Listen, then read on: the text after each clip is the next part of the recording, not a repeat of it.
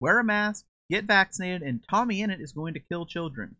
Yes, Tommyinnit has not been taking COVID seriously. He's been traveling around doing vlogs to his mostly child audience of 10.4 million subscribers.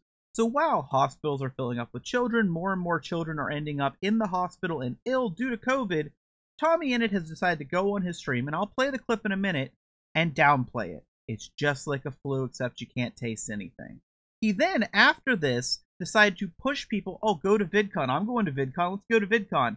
Vidcon is going to be a massive meetup, and he is one of the names featured. Yes, this is official Vidcon art, by the way. It's absolutely terrible.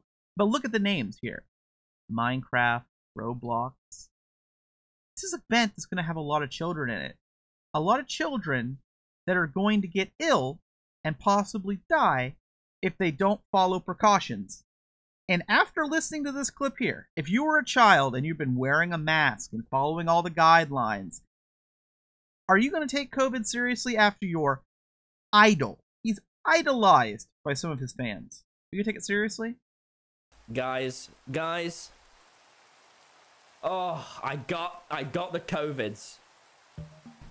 And it's so, but the problem, oh, dude, that wasn't even the, oh god, it's a different one. And it's because now I can't taste shit. But it's all right. I did all the precautions. Man's been staying inside and shit. It's basically just like having a really bad flu, right?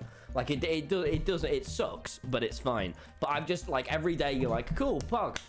All right, let's get up and do it. And then you're like, oh, you walk around a bit and you're like, well, perhaps I sit down, guys. But it's fine. It's not fine. This is dangerous. There's a lot of things that he's said in the past where people take it out of context and try to make it a big thing. This isn't one of them.